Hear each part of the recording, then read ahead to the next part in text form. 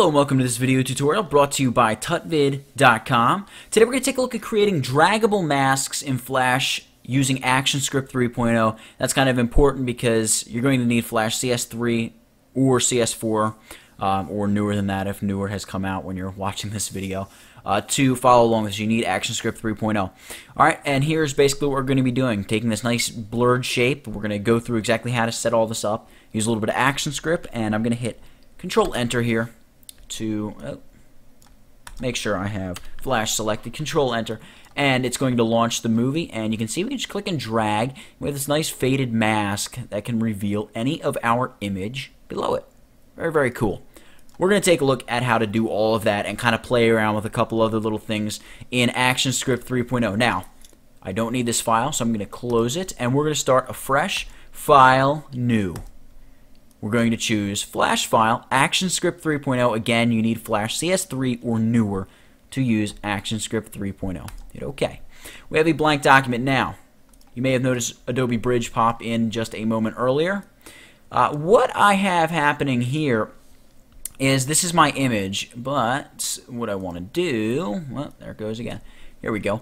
I'm going to select this image, and I'm going to check out my metadata panel, and I can see that it's 600 by 450, so just for the sake of using this image, I'm going to change my stage size here in Flash to 600 by 450. So I'm going to select it, and I'm going to check out my properties panel under the properties section, choose edit next to the size, and we've got all kinds of document properties. We just want to go 600 by 450. You can even set a background color and a frame rate here if you like. We're going to stick with white and a frame rate of 30. Hit OK. And there we have it. The next step is to bring up Adobe Bridge again, or you could just go File, Import to Stage, and choose your image. However, I'm just going to drag right from the bridge into Flash, and you can see there it is sitting on stage.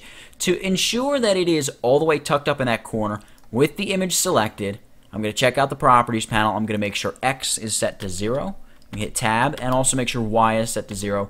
And there we go. The image is tucked perfectly into that top corner and fits just wonderfully right here on our stage. Next, I'm just going to double click the layer name here in the timeline panel, and I'm going to name this layer IMG. We also want to select this image and go ahead and choose Modify, Convert to Symbol. Note the hotkey F8. Really great hotkey. You're going to use it all the time if you don't already. Convert to symbol, movie clip symbol, registration can be the center, it could be the top left corner, doesn't really matter in this case. And I'm just going to name this MC Image. I'm going to hit OK. And this will now appear here in my library panel. You can see movie clip, MC Image. There we go. And this is just the image that gets placed in there automatically when you import an image. It just gets kind of put in your library. So now that we've done that, let's go ahead and give this an instance name right now before we forget. So make sure you have the image selected. Right here on the Properties panel, we have our instance name input field. We're going to call this, actually let's just call it IMG MC. I believe that's what I did in the original. IMG underscore MC is the instance name. Alright, now that we've done that, we're going to go ahead and create two new layers. I'm going to drag this up a little bit so you can see what I'm doing. Two new layers. I'm going to name the first one here, Mask, and I'm going to name the second one, AS, for Actionscript. Now that we've done that, on the mask layer, I want to draw my mask shape, and this can be anything. Use any of the drawing tools you like. I'm going to go ahead and just use the Polystar tool. Now, you may notice the strange name Polystar, and that basically is because this not only creates polygons, but it also can create stars here. If I go to Tool Settings, Style, Star. We're going to stick with the polygonal or polygon shape, I should say. I don't want to go off and try to sound like I'm too smart when I don't know what I'm talking about. So we're going to stick with a polygon, and it can be whatever color you want because the color really is not going to be seen in the end at all. It's just going to be what you see here in the Flash authoring tool. So I'm going to go ahead and draw out a nice polygon, like so. Just select it and just drag it right down here. Not really for any particular reason, just to, matter of fact, I'm going to drag it over here into the dark section. So when we set up the mask, nothing's really going to be revealed until the user starts dragging the mouse. What we want to do now is go ahead and convert this to a symbol as well. Remember that hotkey F8, convert to symbol. I'm going to name this MC mask. Again, we're converting this to a movie clip. This is kind of important that we convert this to a movie clip because what we're going to do with ActionScript, you can only really do to a movie clip symbol. So we're going to go movie clip, hit OK. And now that we've done that, we want to give this an instance name as well. Not MC. We're going to call this mask, if I can spell mask correctly, underscore MC. There we go. Now that we've done that, we're ready to start using ActionScript.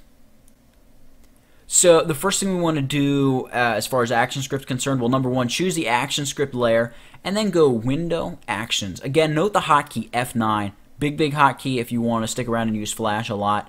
It really helps to just be able to pull that Actions panel up without having to go up to Window, Actions all the time. I'm going to drag it fully on screen here. And I'm also going to make sure that I have my text set to a size that you guys can see. Set that to about 20, hit OK. That was off screen, by the way, the OK button.